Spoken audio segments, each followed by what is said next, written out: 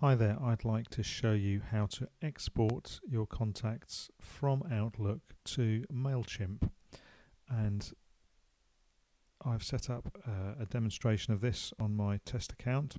So here I've got some contacts that I've put into Peter's Posse, and you'll see in Outlook, we're using Outlook 2010 here, you'll see that they're set up for or to be viewed as business cards. And the first thing I want to do, so you can see exactly what's going on, is to change this so we can view them as a list. So I'm going to click on View, change the view and view it as a list. And it now looks more like an Excel spreadsheet. And I'm just going to narrow this down so we can see a bit more what's going on. So we've got various fields in here that we're using. We've got the full name, which is actually a first name and a last name. We've got the job title, company name, the business phone, a mobile phone, just the standard fields that you're likely to have. And then I've also set up these contacts with categories, and these are the categories of interests which these contacts have. Now, in order to export this information into MailChimp, we need to set up similar fields within MailChimp. So let's have a look at my MailChimp list, and I've created a list in MailChimp. Here's my MailChimp account, and you'll see if we click on the lists, let's just show you how we get there. I'll go into Peter's Posse. I've got no subscribers here at the moment, and I've set up groups, and within the groups I've got my interests. So I've got one group and people can be interested in one or more of these things. And then I've also got the field names. So I've added field names for each of the fields I want to include. So I've got an email address, the first and last name, a company name, job title, phone and mobile. And these are already set up within MailChimp. Let's go back into Outlook.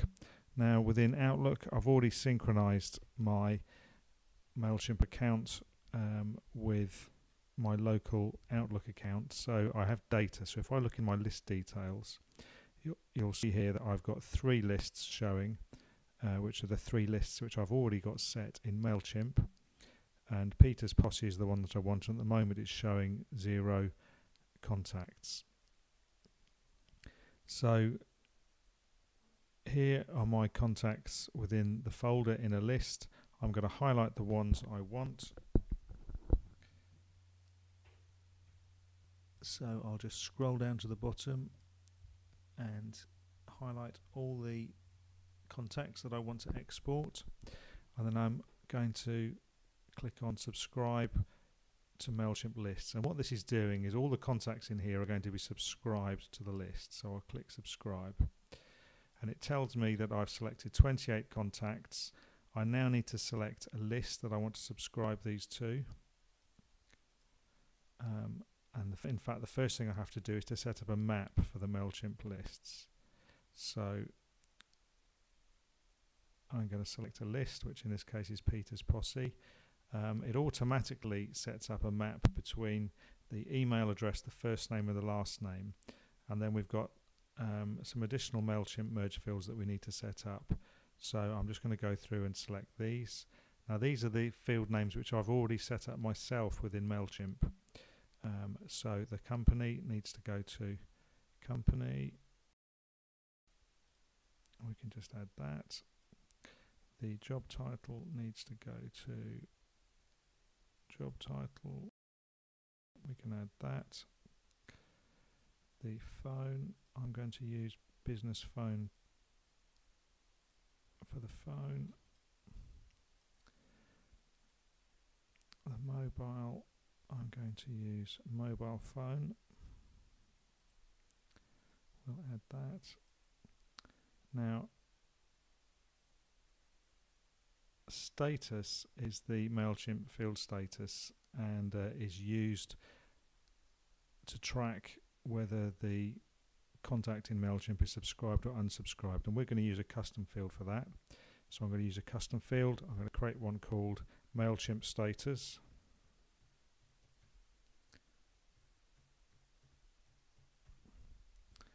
And I'm going to save that, and that's now added a custom Outlook field called MailChimp status, which we're going to use.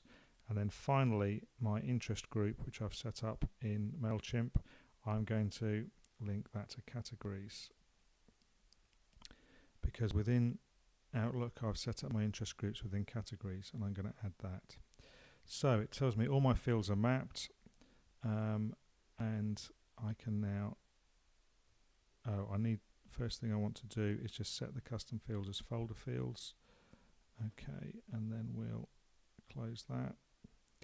And now we've got a list here where we're set up, ready to go. And if I click next, it shows me which of these contacts that I've selected we can export into MailChimp, or we can subscribe to MailChimp. If there are some fields within MailChimp which have to be filled in, and those fields aren't available within the Outlook contact, then it won't be able to subscribe it, but all the fields that I've got are available.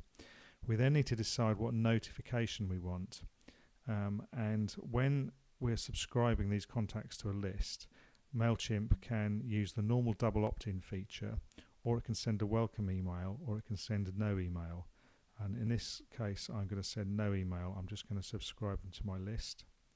And then we've got some other options on groupings if they're already there, and if we've got contacts which have already hard bounced or soft bounced, if the email addresses have already within MailChimp soft bounced or hard bounced, then it will ignore those, and so on. And if somebody has already unsubscribed to this list, then we can ignore that. So I'm going to export this now. So I'm going to say subscribe to MailChimp. It's subscribing my Outlook contacts, and we'll just wait for that to finish. Okay, so it says it's finished doing that. And if we now go to our MailChimp list, and if I just go back to the list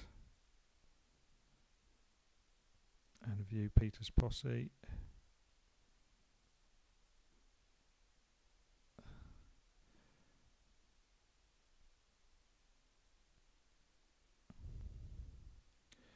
you'll see here we've got all the people who have just been added, and we've got 28 people added to the system.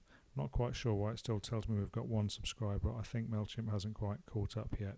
But here's all the information, and if we look at my interest groups, it's imported the interest groups from the categories field in Outlook. So that's how you subscribe contacts from Outlook into MailChimp.